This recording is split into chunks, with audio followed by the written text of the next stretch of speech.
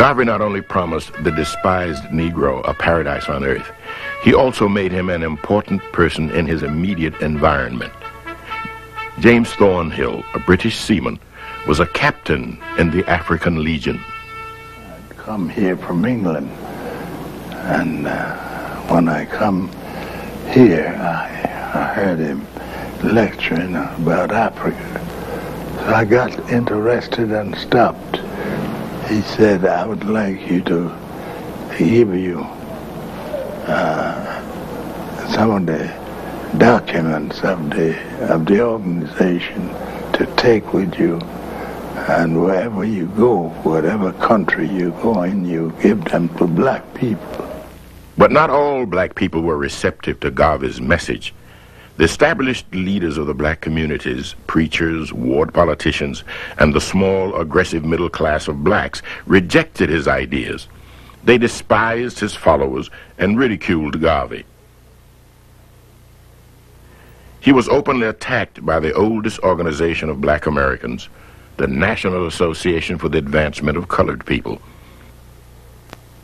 Its president, W.E.B. Du Bois, scoffed.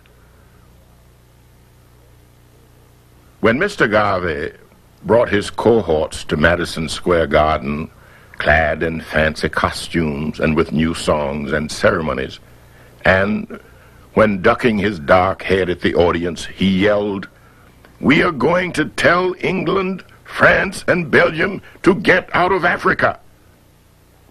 America sat up, listened, laughed, and said, "Here at least is something new." We're not asking black people to go out on the streets to fight in order that a few people can reap the rewards, the so-called middle class. Now, these middle class are entirely selfish people. They were concerned with the fact that they had achieved status here. Garvey knew that Harlem loved colorful parades, and none of them was so full of pomp and pageantry as the annual convention of the UNIA.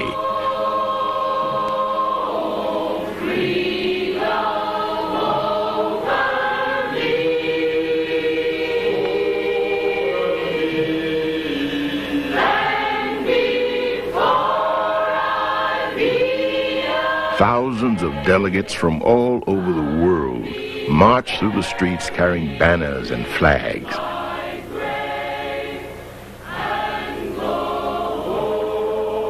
The UNIA Music Corps led the parade, followed by the African Legion, the African Motor Corps, the Black Cross nurses, and then came the thousands of members of the UNIA and followers.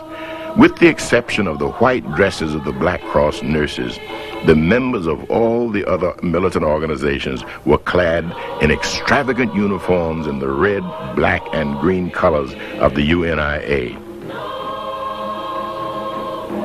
However, the main attraction of every parade was the self-appointed Provisional President of Africa himself, Marcus Mosiah Garvey. Within a few years, Garvey had managed to organize the largest mass movement for blacks that had ever existed. His claim that the UNIA had more than 2 million members may have been slightly exaggerated, but was not improbable.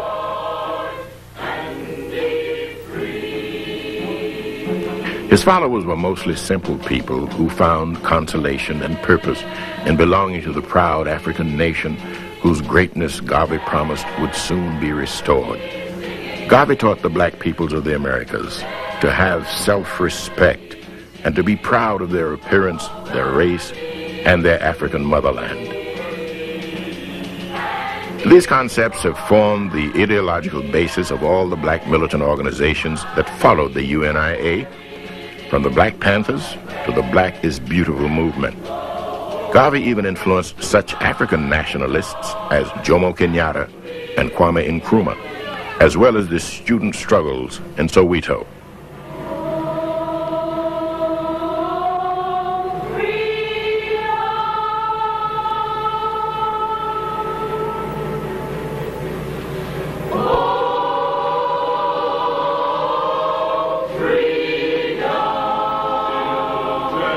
Garvey called to the crowds, "Sons and daughters of Africa, I say to you, arise, take on the toga of race pride and throw off the brand of ignominy which has kept you back for so many centuries?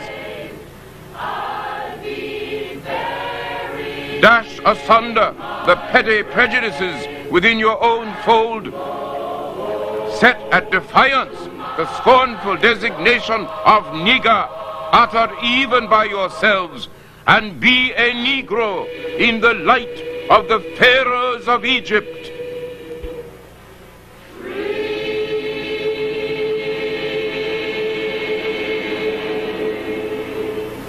Universal African Royal Guard. This covered one God, one aim, one destiny. It covered everything that a nation should be, a people. Mr. Garvey knew, like Lincoln, that we couldn't be a nation within a nation, but he kept asking, where are our kings? Where are our generals? Where are our presidents? Where are our ships? Where are anything? Garvey founded a number of business enterprises, but the one that seemed to mark the realization of his dreams was the Black Star Line, the shipping line that was exclusively owned by small black shareholders to carry passengers and cargo between Africa, the Caribbean, and the United States.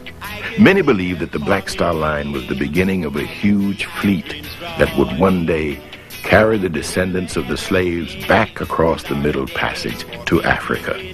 Garvey was not a businessman. His partners were unreliable, and the ships that were bought by the organization were scarcely seaworthy. The Black Star Line was the climax of Garvey's attempt to create a black economic empire. However, Garvey never questioned whether it was possible to achieve economic and cultural independence from white society by simultaneously copying its codes and ethics. This was the major contradiction in his thinking. In 1923, Garvey was falsely charged with using the United States mails in an attempt to defraud. And when they went to trial, District Judge Julian Mack and District Attorney Maddock, they offered Mr. Garvey $15 bail, and he said, not $15,000 of my money, but nickels and dimes of black people before I should see this money go into the hands of the white man. I rather the walls of all a federal prison crumbling upon a black neck. In 1924, Garvey lost his case and was sentenced to 5 years in prison.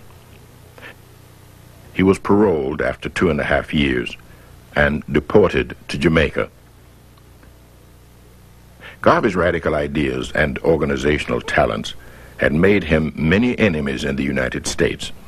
Not the least of them was the U.S. Department of Justice itself, which regarded Garvey's militant organization with suspicion and hoped that it would fall apart without its charismatic leader. Marcus Garvey arrived back in Kingston in 1927. He got a hero's welcome. It was the biggest crowd that Kingston had ever seen. Garvey began almost immediately to reorganize the local UNIA. His convention hall, Liberty Hall, once stood on this now empty lot on King Street. Directly across the way was the Da Costa restaurant, where he often had lunch. The situation in Jamaica was different from that in the United States, Garvey noted. The sleeping West Indian has ignored his chance ever since emancipation. The Negroes of the West Indies need a terrific sensation to awaken them to their racial consciousness. In his cultural center, Edelweiss Park, today a parking lot, Garvey tried to encourage a new black local culture.